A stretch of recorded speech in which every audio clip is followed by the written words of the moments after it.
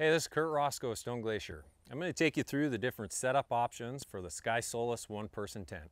All right, when you first get your Solus one-person tent, you're going to get the fly body, the web truss, and the fly sheet are all going to be rolled up as one, ready to be set up. You're going to get 2 DAC tent poles. You're going to get 1 repair sleeve for the poles. You're going to get 14 stakes, 14 guy lines. These are 94 inches long. We can trim them to length. We'll show you how to set those up. And then you also get the DAC quick twist clips. These can be used in place of the web truss if you're using it in summer, very mellow, light conditions, no wind, if you want to save a few ounces in weight. Now we'll take you through how to set up the tent. The first step is going to be to stake out the tent body. So when I unrolled the tent, there's the fly right there. We'll attach that in just a second as it comes out the first time. Stake out the 4 corners. The web truss this is the piece that all the tent poles will slide through. When it first arrives, the web truss is not clipped into the tent body.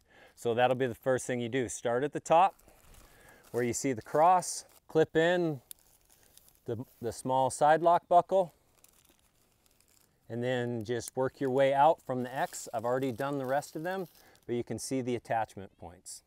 And once again, once you do this once, it's attached and you're set to go every other time that you set it up. Next step is going to be to insert the poles. Once again, you're going to have 2 poles. They are the same length, so it doesn't matter which one goes where.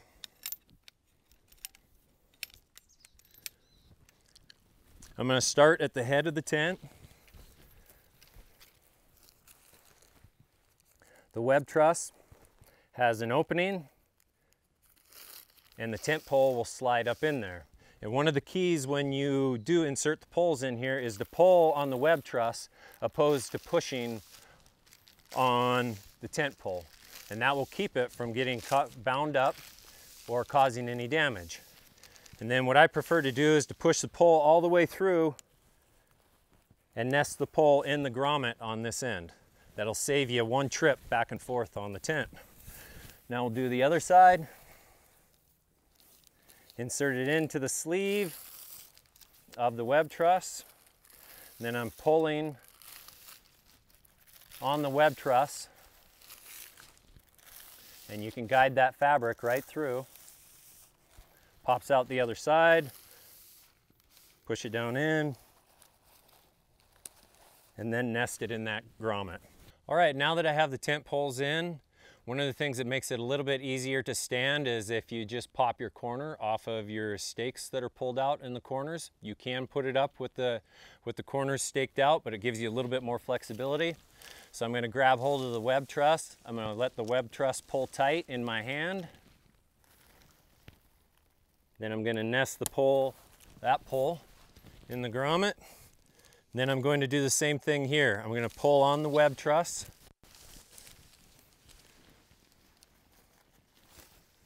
Pull it down and nest that one in the grommet. And now at this point, it's easy to just go get your corner stakes again.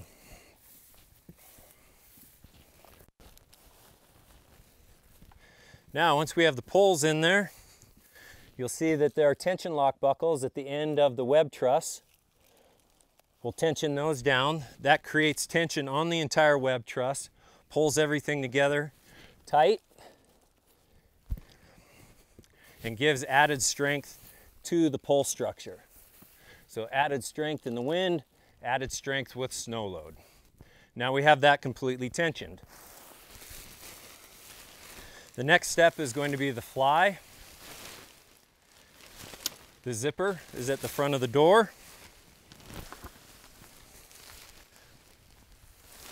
On the back, there's a round circle for your vent, so you can see where everything matches up.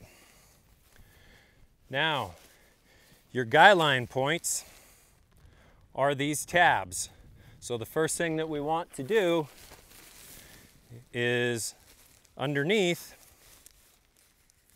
on the web truss, you have these rings. And you take this toggle buckle through that ring and through the same toggle buckle. Now, what this allows is this ties this point directly to your web truss, directly to your pole, directly to your tent body. So it connects all 3 different layers. And we'll do that on the way going down.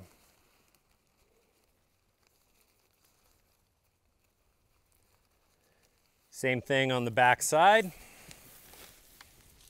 Toggle through the ring and back through the ring that's on the tent fly. Tensions it in.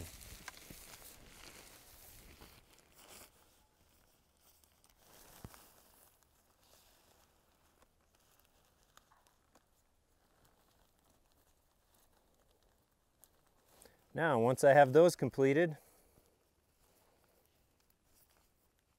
I have this clip that is now going to go to the round black ring on the bottom.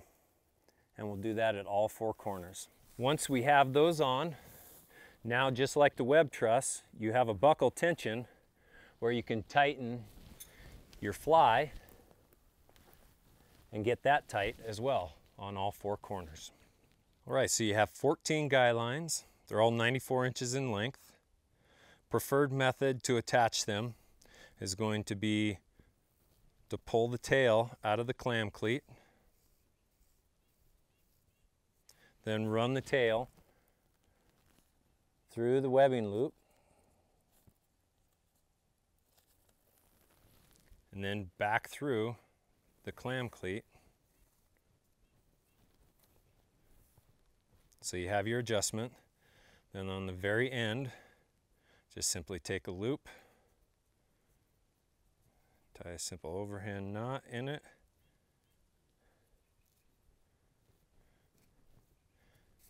now you have a loop that'll go around a stake, or if you want to go, if you need to go around a large rock, you can loop and you have that adjustment, so you can tighten up around a rock and use that as your stake point. So now I have my guy lines installed, and once again, just have to do that once and then you're set for the life of the tent. You can see I used the 2 bottom ones on the corners. These tops can be used, but it's primarily in a situation where you have a really high approach. Say we had this backed up to a very steep bank or something that we wanted to be able to tie off to that we couldn't get straight down, then you can swap one of your lower ones to the upper ones. But for most uses, these ones on the corners are going to be good. I also installed one in the front. Doesn't need to be nearly as long. It's only about 18 inches long, so you can cut the excess off. Same thing in the back. And then we have the one that's on the side as well. One of the key features of the Solus one-person tent is its narrow footprint and its ability to be set up in areas where you don't have much volume on the back side, or you want to tuck it into trees or cliffs, wherever that might be. It has an adjustable vestibule on both sides. There's a toggle underneath. This toggle, if you rotate the vestibule back up, can be attached to the ring on the inside, and then you can guide the tent out to keep your footprint at only 44 inches wide here at this center point. Or if you had that extra room, which we do right here, I simply pull the vestibule out, have a tent stake through the loop, set it up right there. I haven't attached my guy line. I'll also attach my side guy line.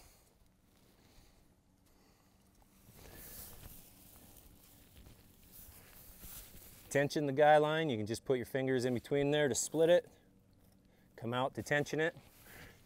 And now you have vestibule space, so we'll fit a backpack. It's easiest to just slide the backpack in from underneath, or you can access it from the inside through 2 drawstring holes, which I'll show you right now. All right, so once inside the tent, you have a drawstring hole that's on either side. There's a toggle on the back side to keep the string tight. Simply open that up. And now you have access to the vestibule space, which is really handy for when you get back to camp, take your boots off, your gaiters off. Those types of things can come directly, go into dry storage. And then once you tighten it up, you can tighten this toggle switch back. Now the other thing that this offers is in warmer condition, it's also a great vent when used in coordination with the vent back here in the corner and the vent sewn into the door. So in storing the tent, there are two different options. First, if it's been a really wet morning, weather that night, or heavy dew and the rain fly still has quite a bit of moisture in it, it's best to take the rain fly off separate.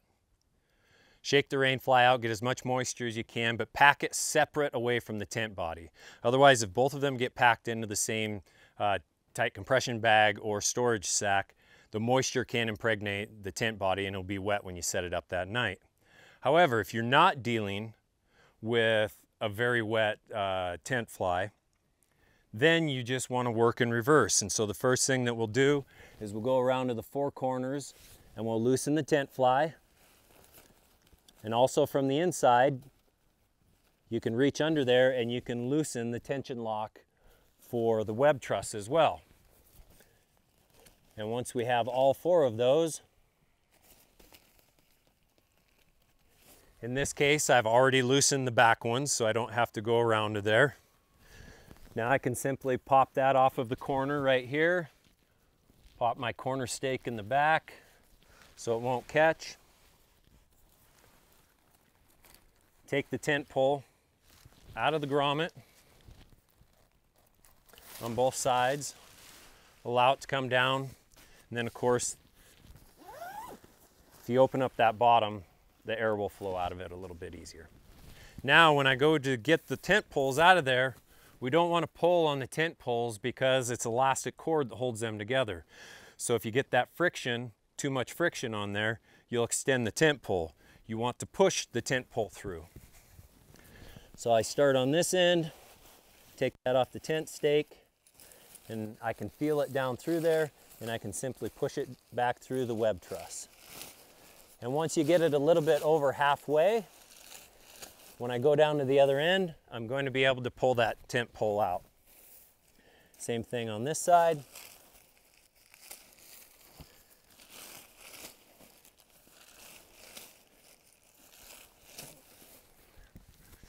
And now I'll be able to store the entire tent all together. It comes right out. And this one comes right out. Now I'll be able to fold the tent together, roll it up, or put it in a stuff sack, whichever you prefer.